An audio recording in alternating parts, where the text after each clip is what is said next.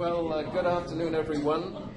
And I must say I'm glad to be back on campus and seeing some faces that I know.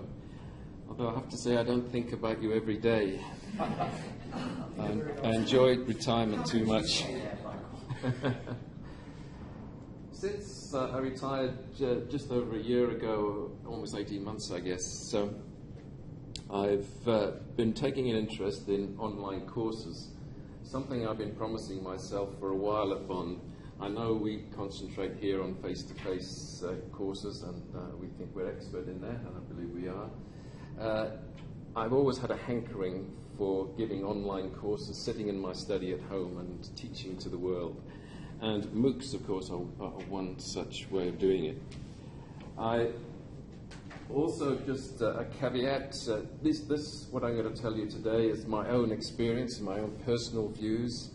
I've been doing MOOCs as a student for over a year now, and basically it's that experience I'm going to relate to you, as well as the trends that I think should be obvious to all. You don't only have to pick up a newspaper these days and you'll eventually see an article about MOOCs and how they're going to revolutionize education, how big disruption is going to occur, etc.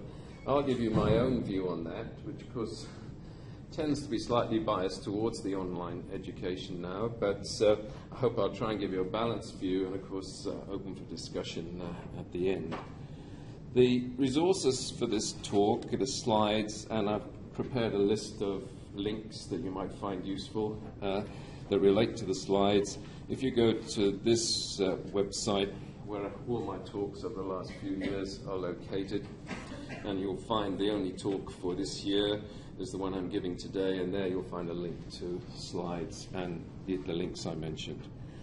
And I'm a firm believer now in Creative Commons. This is completely free for you to use and reuse as long as you attribute it to me. So I think we all know what MOOC actually stands for. Just to remind you, massive open online courses. Massive in the sense that, of the order of tens of thousands of students can take a course at any one time.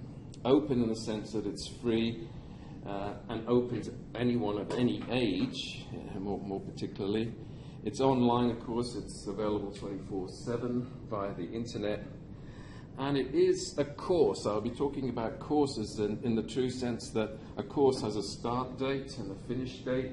It extends over a period of time. It's an actual event, and that if you repeat the course, it's a separate event. It's a new repeat. At the moment, the MOOCs, of course, I think have gained public notice because they've been given by elite institutions and elite teachers from those institutions, although not exclusively. And so they've gained the headlines. And, of course, it's not always the case that if you're at a high-profile elite institution, you're necessarily a good teacher. And I think we're starting to see the fallout from that. This is the first recorded use of the word MOOC.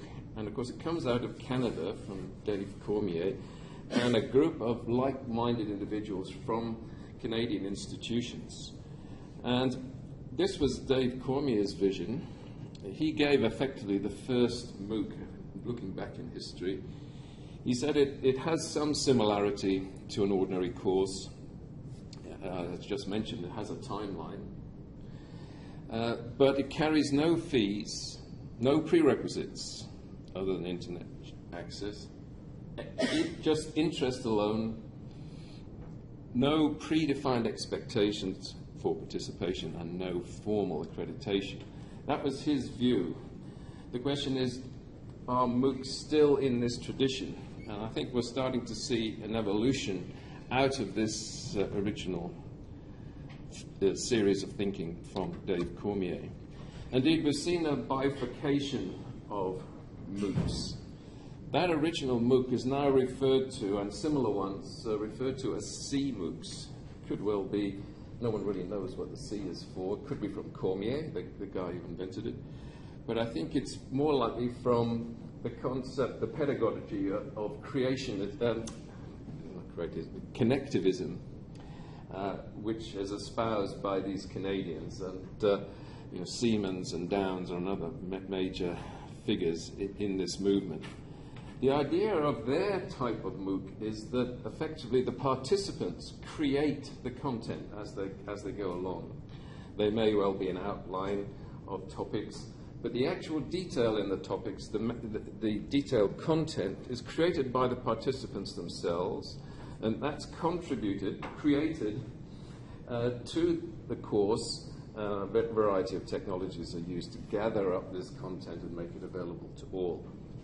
It's primarily social networking of one sort or another, and you can think of these types of courses as creating knowledge as they go, or rather reassembling it typically.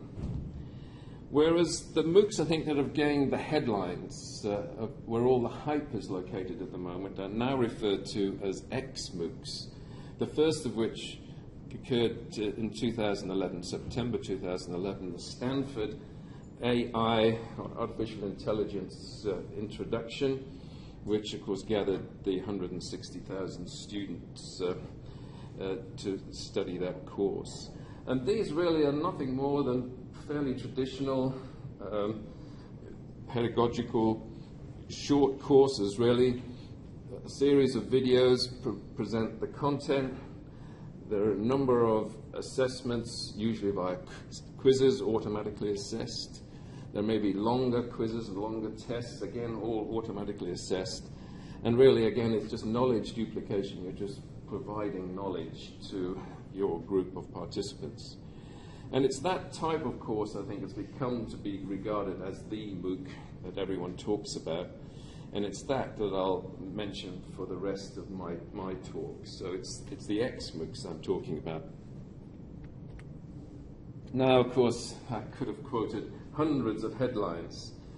College is dead. It's the most important educational technology in 200 years. We see lots of headlines like this, lots of hype, lots of major, magnificent claims for MOOCs. And of course, we have to look at this carefully. However, we're starting to see some fairly significant articles. This is from Nature, for example. And thanks to Louise, who's in the audience, for sending me a very important document that came out just last month or in March. An avalanche is coming, which again is one of these doom and gloom disruption of education type reports, but it provides quite cogent arguments for saying this, and a lot of useful data, a little bit of which we'll look at later. Just on the Australian scene, we saw last September the ANU Vice-Chancellor saying, careful, MOOCs are going to have a major impact on Australian higher education, saying that we shouldn't get involved in them or we should treat them with care. And yet, lo and behold, what happens in February, ANU joins one of the major consortia that I'll talk about in a moment for producing MOOCs, the edX consortium. So now ANU are actually heavily involved, well, I won't say heavily, but significantly involved in producing MOOCs themselves and, of course, providing them to the world. Melbourne University has signed up with one of the opponents. We'll have a look again in a moment at that. UQ was threatening to join Coursera in as late ago as September. As far as I know at the moment, they haven't formally signed up yet. But major Australian higher education institutions are now starting to get significantly involved in this. And of course, we need to stand up and take notice. We really must take notice of this trend and decide where Bond fits, how we're going to react. I say we, it's mainly you at this point, how you are going to react to all of this, because I think it is a major evolution that's occurring. These are some of the providers that I've mentioned before. The big three are these three here. They're one of the first. And of course, coming out of elite American institutions have gained a lot of the publicity. Coursera, which I think is probably the leader in terms of the number of courses that they offer and the number of institutions that are involved with them. Udacity, which is the STEM MOOC, I refer to as STEM-I, it's mainly science, technology, engineering, and mathematics based. Most of their courses are in that area, whereas, of course, Coursera is now much broader.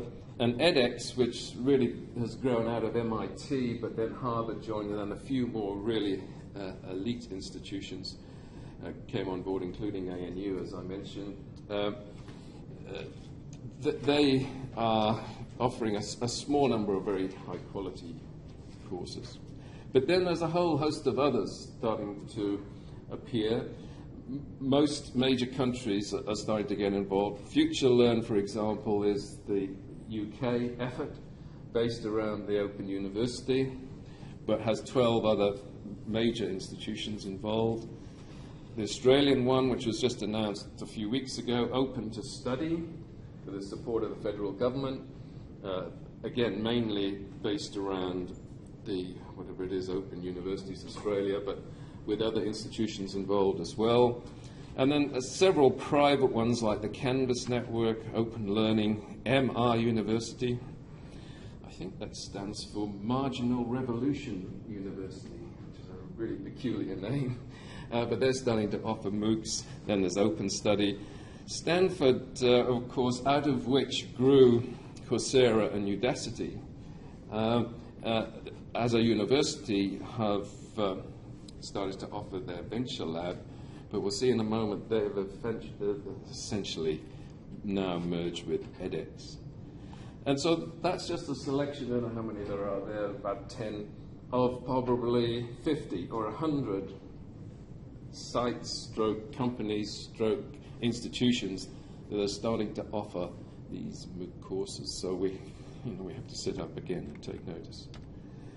This just quickly is the list of 62 institutions currently signed up with Coursera as of last month. Notice the only Australian one there is University of Melbourne. And according to rumour in various articles that have appeared recently, if you sign up with Coursera, they say we're only signing up the top 5 institutions in each geographical area, presumably in Australia. So if you're not one of the top 5, you won't be able to join Coursera. Looking at the American universities there, I wouldn't say they're all in the top 5 by any means, but this obviously is being applied outside of the US. So a lot of international universities involved in that already, offering subjects, courses.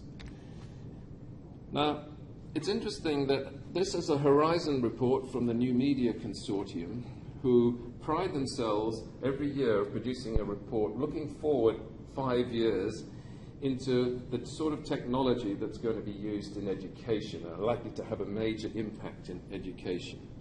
And they have these 3 bands of in the next year, in the next 2 to 3 years, and in the next 4 to 5 years.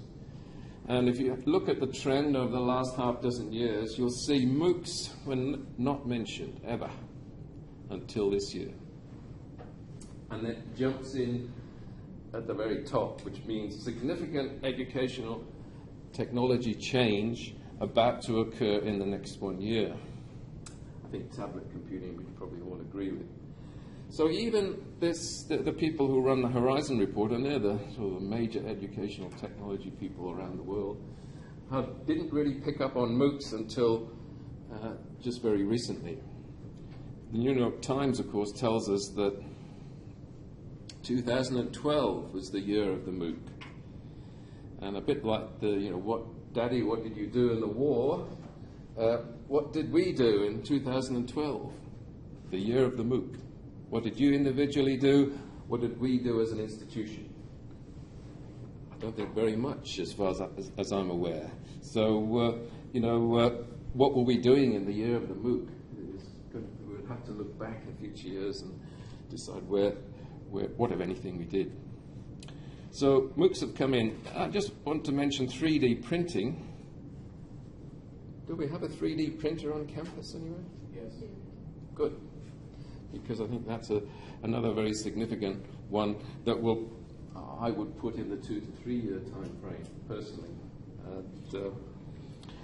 It's something we really should be jumping into. If nothing else, it will be useful for open day demonstrations. Now then, just last month, the Australian produced the top 50 in various areas, one of which was higher education. Notice the reason I put this up, Sebastian Thrun, the founder of Udacity, came in at number 2. This is Australian higher education. He was regarded as the second most important person influencing Australian higher education. I was quite amazed when I saw this. The only one above him is the chief scientist. And there's some very significant names there, as you can see. The first VC is Greg Craven, which surprised me somewhat. As down there at number 9, Australian Catholic University. I didn't realise they were such a major influence on Australian higher education, but according to Australia, that's true. Anyone remember who the lucky 13th was?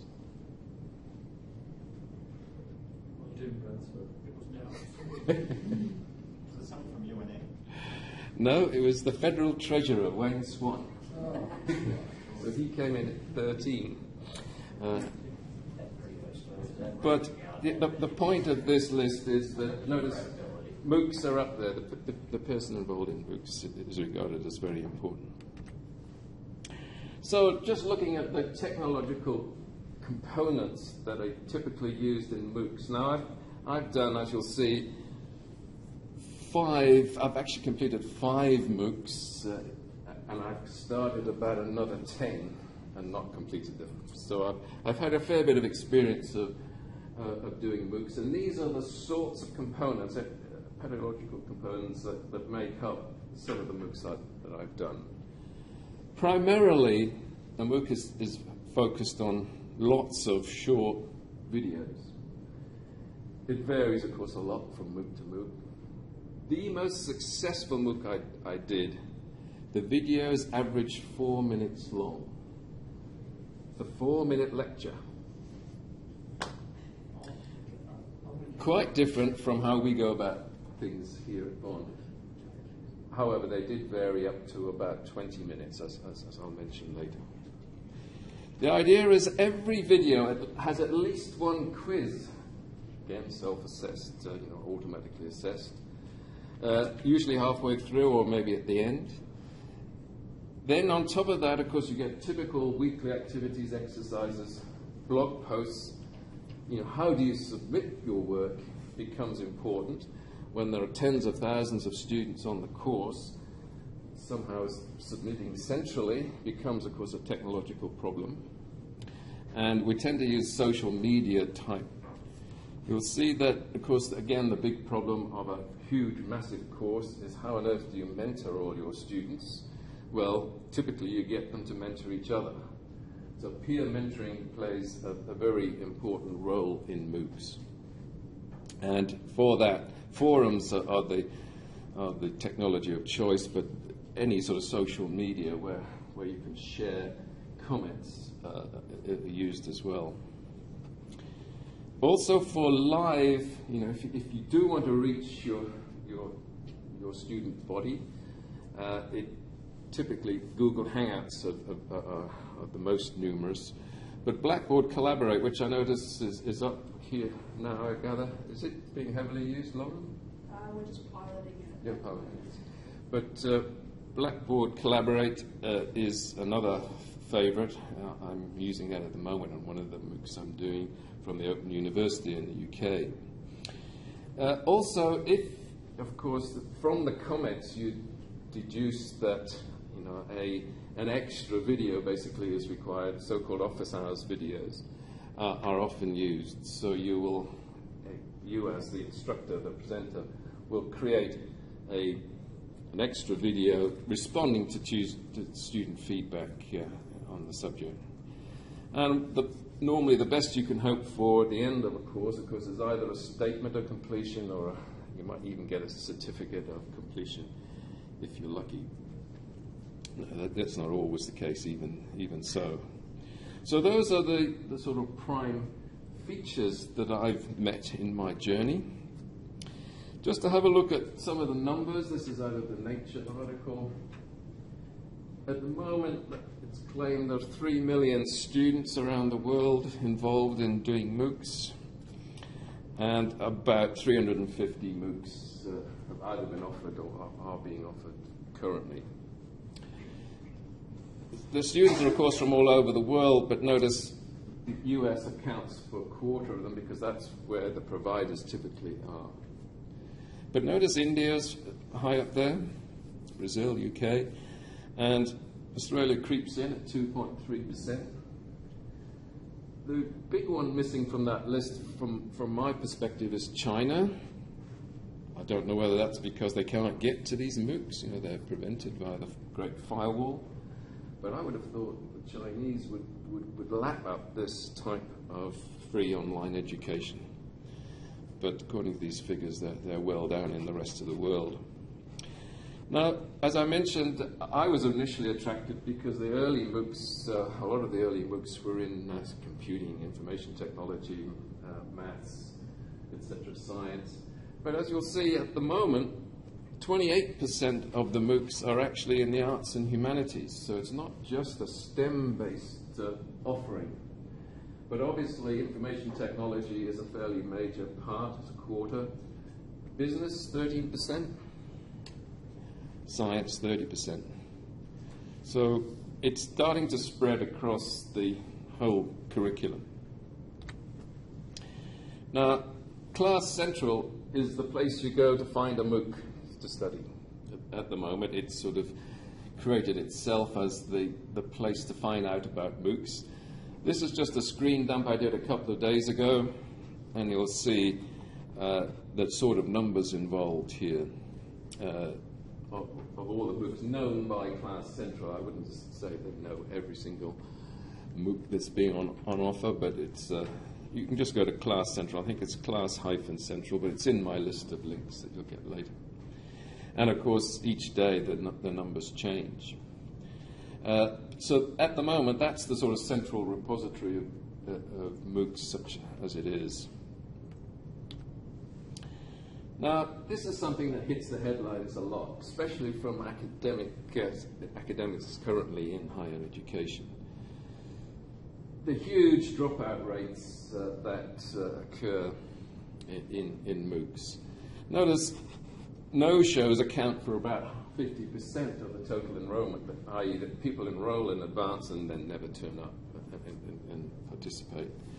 Then there are observers and the drop-ins and the passive. And then the active participants, I notice, drop off by about half by the end of the course. Typical length of MOOCs, of course, well, again, they vary, but 6 or 7 weeks is a typical sort of length for the MOOCs that I've been doing. Is this a problem? Well, it would be, of course, in traditional higher education if you had such a low completion rate. But I don't think it really matters in terms of MOOCs.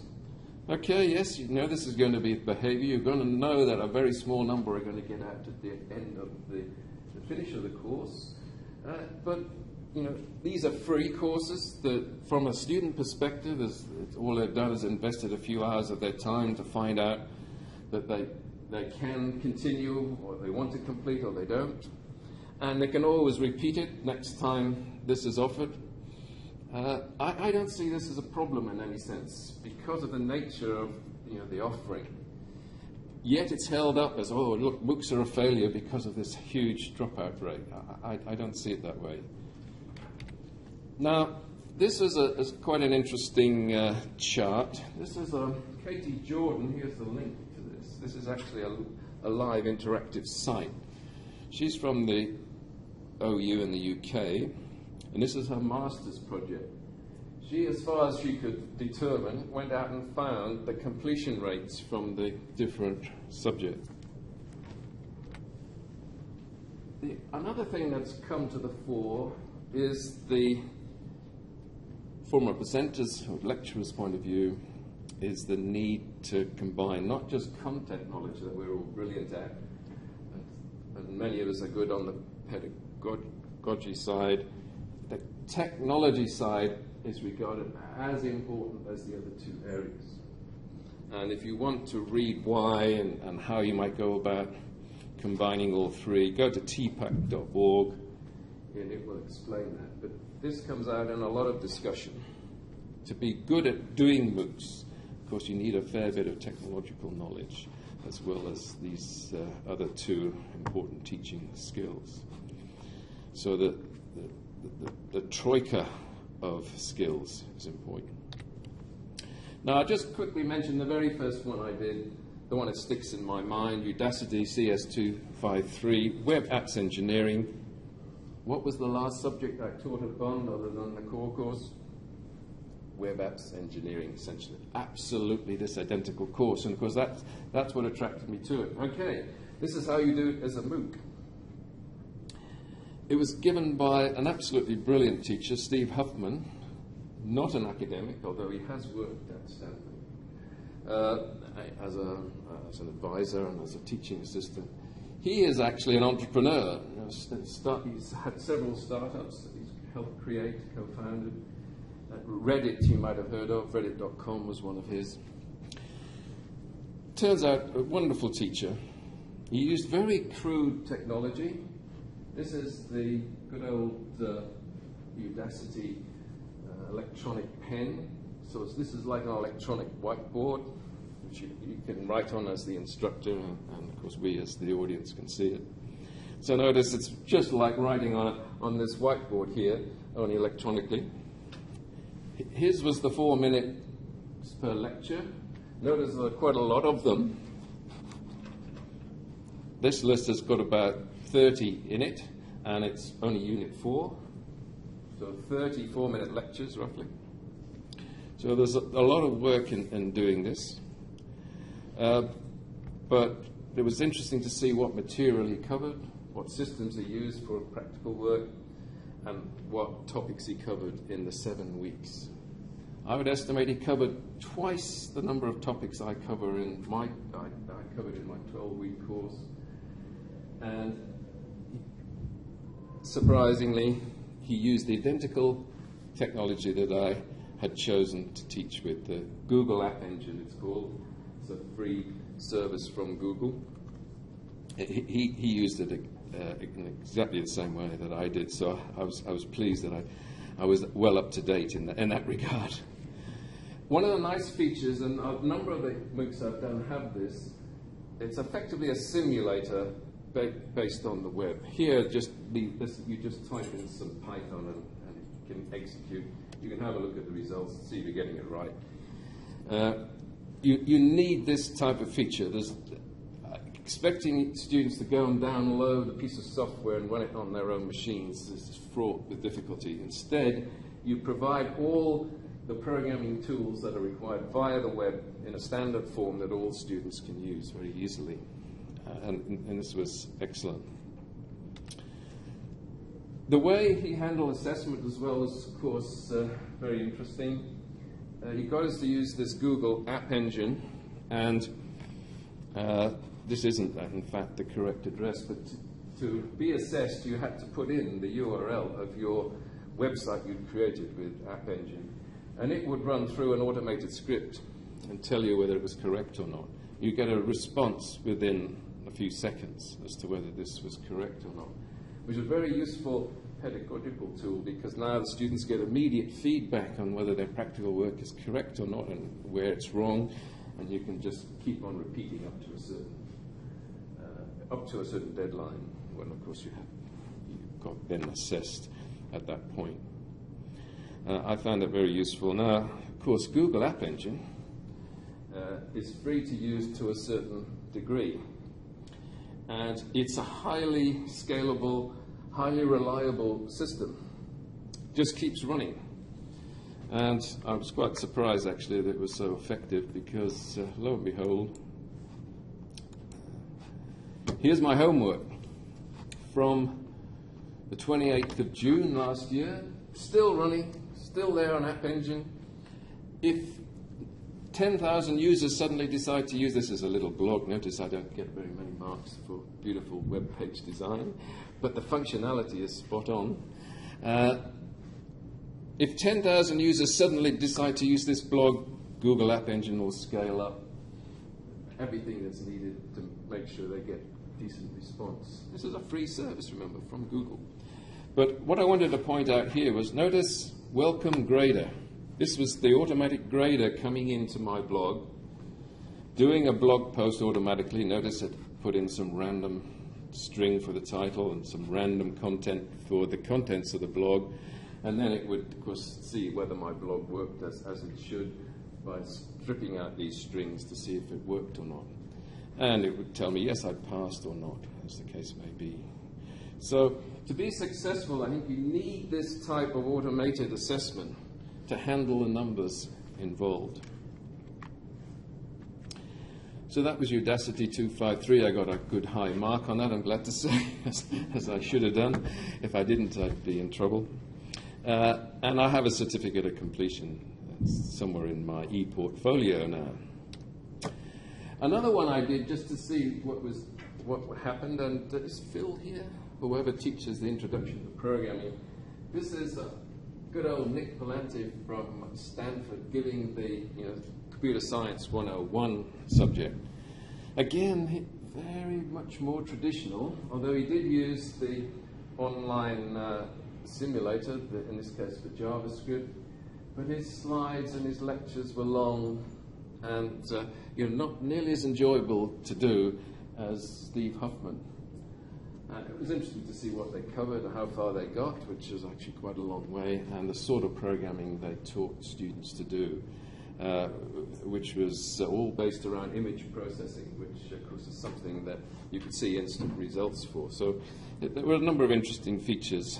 I'm glad to say I got 100% on this course. There are various others that I'll briefly mention later. This, though, is one of the significant courses, the Google MOOC, Power Searching with Google. Google's first MOOC. They now have a second one called Advanced Power Searching with Google. Again, a 5-week course. I think Peter actually did this. What do you think of it? Oh, I quite enjoyed it. Yeah.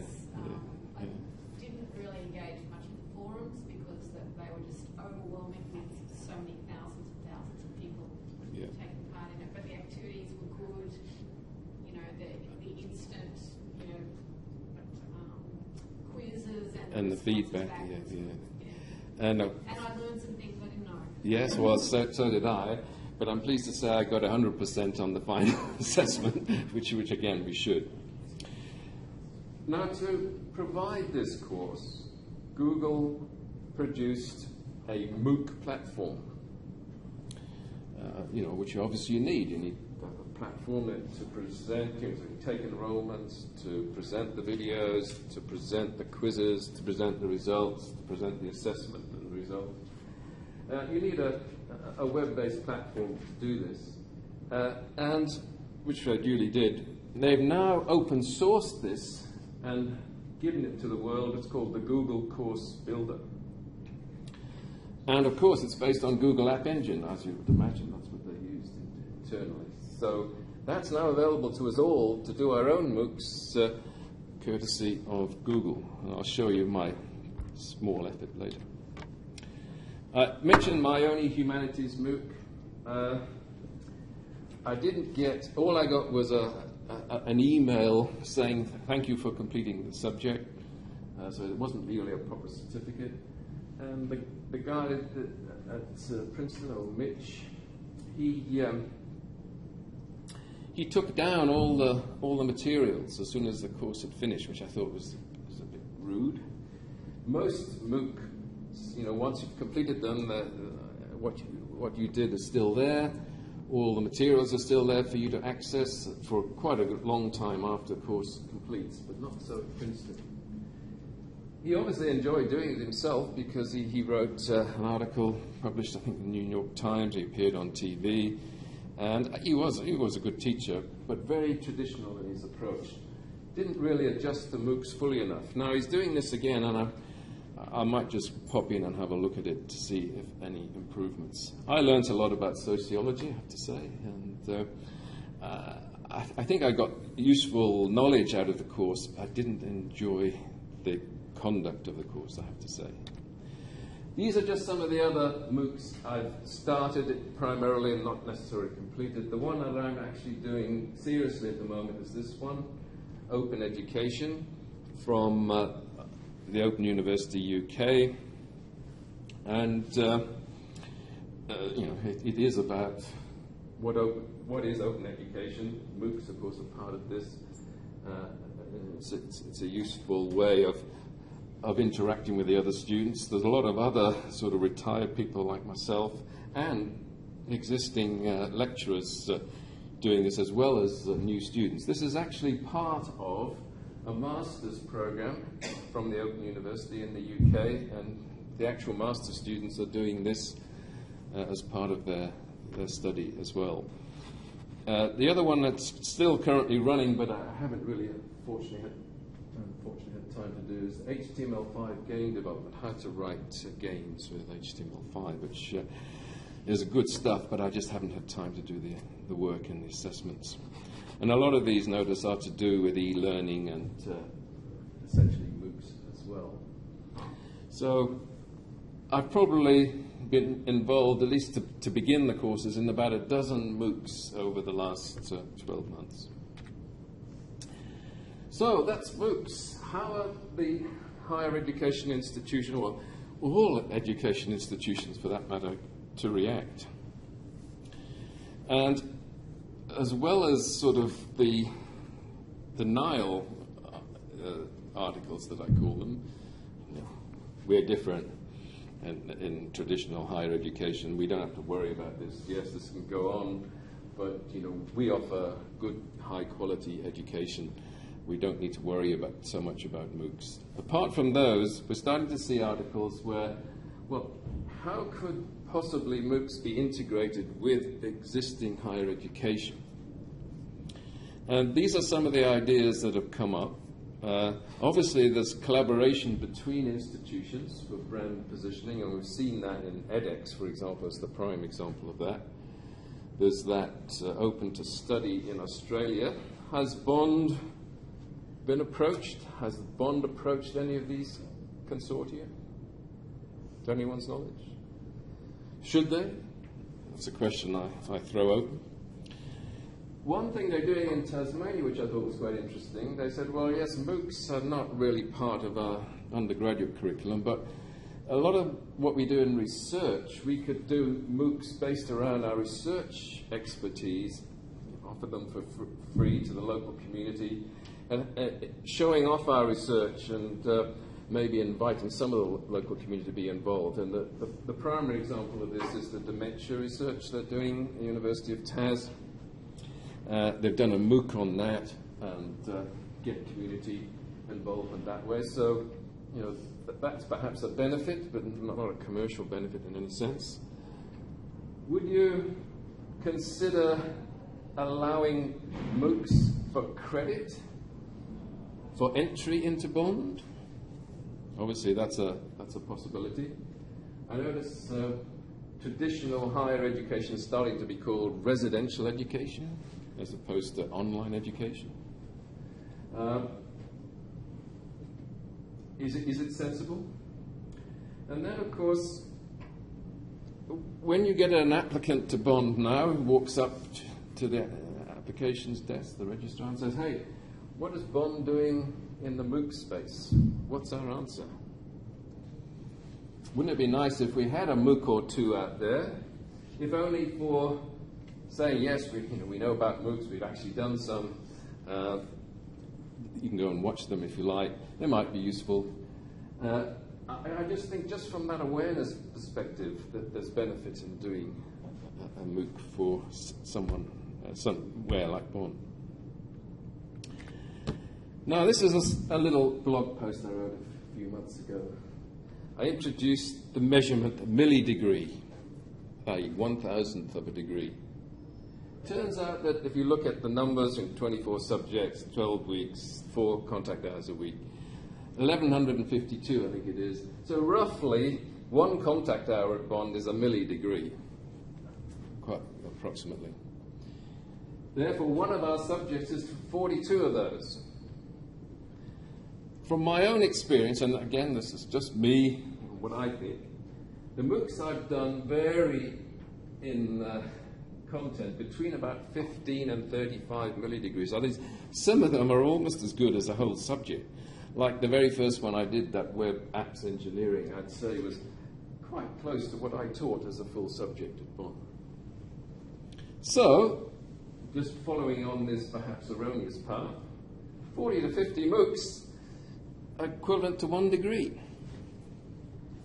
What do we think of that? Nonsense. I just begin to wonder whether that sort of collection of MOOCs, what would happen if I went along to an employer and said, I've done 50 MOOCs, these are what they are. Will you employ me? What will the employer say? Again, probably not much at the moment. But could you imagine one day that would be regarded as an equivalent of some kind? I just throw that open. Of course, we're on to this micro-credentials idea. And believe it or not, the Mozilla Foundation, the guys who produce Firefox, have for a while been working on this Open Badges project. And lo and behold, what was one of the first activities I had to do on this open education course last week was something about OERs, open education resources. And I had to write a blog post about it. It's one of the activities. And I got awarded a badge. I've been awarded the OER Understanding Badge. Notice I acquired this just this week on Tuesday. Notice that was the criteria, and this was my evidence, i.e. my blog post. Quite an interesting idea, don't you think? Nothing to do with degrees, but badges. This is the philosophy behind the Open Badge project. Leave it to you to decide whether you believe in any of this, but notice you get your badges in a variety of ways. You have your badge backpack. I now have a badge backpack with one badge in it. And I can actually provide links to that on the web in a variety of ways, just to show that I got this badge. And notice they're saying, oh yes, that's going to help you get a job, give you extra educational opportunities, etc. Now this is just one of many such schemes, I say many, one of a handful of schemes I've come across. I suspect this is going to become more prevalent. Again, if a student applies to Bond and says, I got one of these badges, what would our response be? Just ignore it? Do we give it any credence? Etc. This is the sort of question we're going to be faced with. Now then, I've convinced you want to do your own MOOC. Well, I guess you could use iLearn. Blackboard. Bit difficult because, of course, to use Blackboard you have to have a local Bond login. I'm not sure how far we've got on giving logins away to other people outside of Bond. Blackboard has just introduced their own MOOC platform. Oh, have they? Yeah. Course sites. Oh, have they? What's it called? Course sites. Course sites. Okay, I haven't heard of that. Okay, so yes, you could use that. But the ones I've looked at, Pathwright seems to me to be a useful platform. It allows you to charge for your MOOC should you want to, but you can put them up for free. And you use it as an instructor for free. Udemy is probably the prime paid for MOOC sites, and it's not really a MOOC in the way I've been describing. It's more used for craft skills or even some technological skills as well. But that's heavily based on a charging model, so you pay money for this. And of course there are stories of people earning hundreds of thousands a year providing courses via Udemy. edX, the consortium that I mentioned for providing MOOCs, also is very soon to open source its platform. And so edX will will be available for us to use. And Class to Go, out of Stanford, used for that, the Stanford effort, has now just announced, thanks Louise for telling me about this, just announced they will merge with edX and provide their input into that. And so edX now will be the, I think, one of the prime platforms. As I say, I use Course Builder from Google, completely free. And this was one that struck my eye recently. The highly skilled engineers who used to work for Nokia in Finland that are being laid off in large numbers have got together to form, I don't know how you pronounce that, Iliademy, yes, a MOOC platform. Basically, you can go and provide your own MOOC on that. So these are starting to appear. And so I've sort of achieved my long-term goal. I can now sit down and start to create a MOOC, sitting in my study at home, and run it from there. And just to show you how far I've got, which is not very far, this is my first MOOC built on the Google Course Builder platform, the Cloud and You. CIS 101, Cloud Aid Solutions is my sort of consultancy concept that I have. And I've become a cloud architect, notice. But this is going to be a free MOOC about, what is the cloud, how can you use it. I had hoped to have it a bit further along than this and actually have a schedule and some units in place, but I haven't got that far, sad to say. All I've done is made the introductory video, which you can go ahead and play if you like. Notice this is on AppSpot. This is up and running for free. Google's supporting this. If I get 160,000 people on my MOOC, this platform will support it perfectly. It'll automatically scale up to support large numbers of users for me. Of course, if I exceed a certain limit, I'll have to start paying Google something for that. But for a few thousand users, it would work. So that brings us on to the MOOC business model, is there one? Because so far, remember, it's free. MOOCs are free. How on earth do you make money? Well, we talked about some of the ways you might use MOOCs to benefit your higher education institution, but they're not exactly money spinners. This is an idea from a couple of months ago. Jim Barber, VC of UNE, he says for institutions, I suspect like his, to survive in the world of, he declines to call them MOOCs. Notice he insists on just calling them MOOCs. But he's saying that this represents a major risk. We've got to innovate, and we need a business model.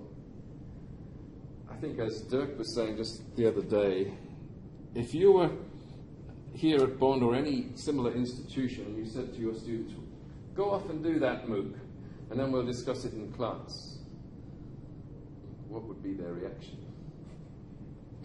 They wouldn't think much. They'd say, why am I paying my full whack? And I've been going off to do a free MOOC. Yes, I might get some good feedback from you as a lecturer, but I'm not going to pay you my full fee for that. So we can't do that. But what can we do? Well, Jim Barber, he suggests, of course, we offer accredited exams. They could pay for that. We could offer moderated discussion groups. They could pay for that. We could offer high-quality tutorial assistance, something they don't get in a MOOC, of course, because it's all forums and peer assistance. That's where Jim Barber thinks we could earn some money. But notice that's not equivalent to a full, whatever we charge now, it must be close to $4,000 a subject.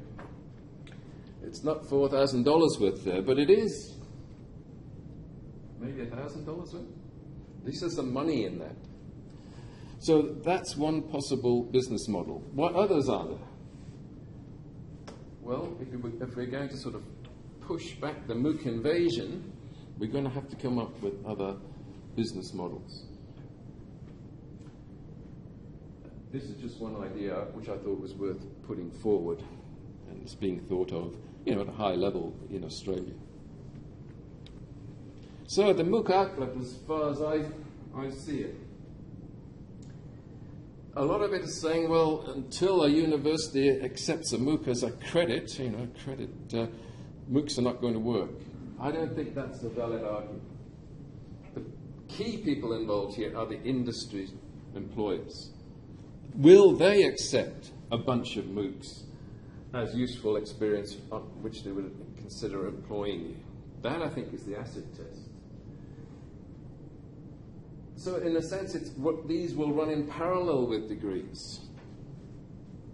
In fact, what may happen is you will have aspects of both for the time being. So it's industry acceptance that's the key, not higher education acceptance. What is the business case? I've just talked about that in brief. Should MOOCs, in fact, charge money, and how much would you pay as a student of a MOOC, would you think is a sensible amount? They wouldn't then be MOOCs, of course, it'd be an evolution of MOOCs of some kind. I do believe MOOCs offer effective learning opportunities. It does, however, rely on you being careful with your time and effort.